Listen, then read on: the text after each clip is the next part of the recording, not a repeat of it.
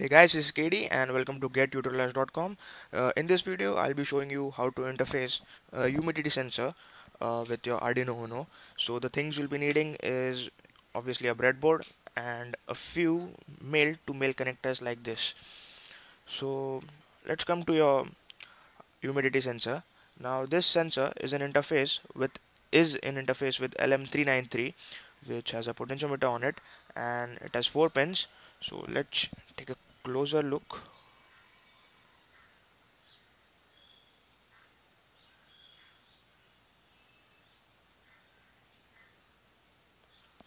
Okay, it basically has 4 pins: VCC, ground, digital output, and analog output.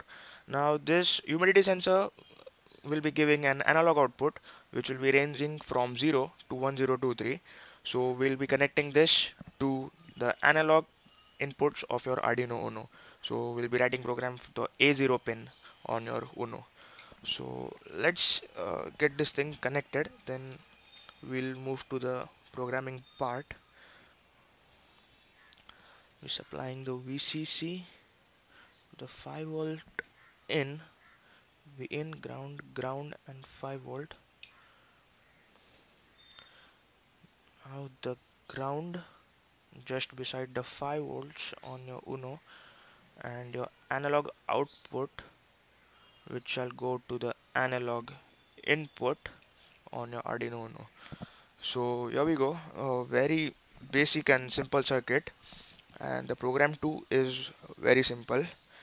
Any one of you guys wanting to buy this sensor, you can visit www.vegarobokit.com, and you can see there are a variety of sensors available there.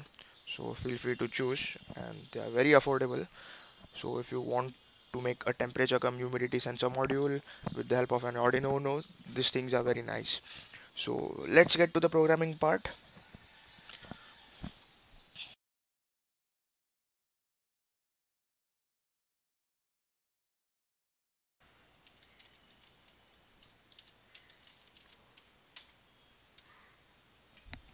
Check. So here is a code for your humidity sensor. Basically a very simple code. In void setup we'll be giving Serial.begin at 9600 to bring this window, and in void loop we'll giving an integer value for your sensor value, which will be giving an analog value. So we have connected our analog sensor to pin A0, and we'll be simply printing that value at a delay of 100 milliseconds. So here is your analog value being printed. So as you have seen, I have opened Google, and the current humidity in Mumbai is 58%.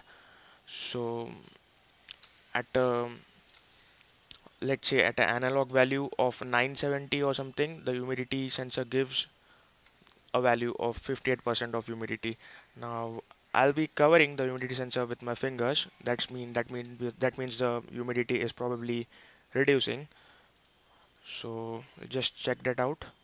Here we go. I have covered the sensor, and as you can see, the value is slowly and steadily reducing.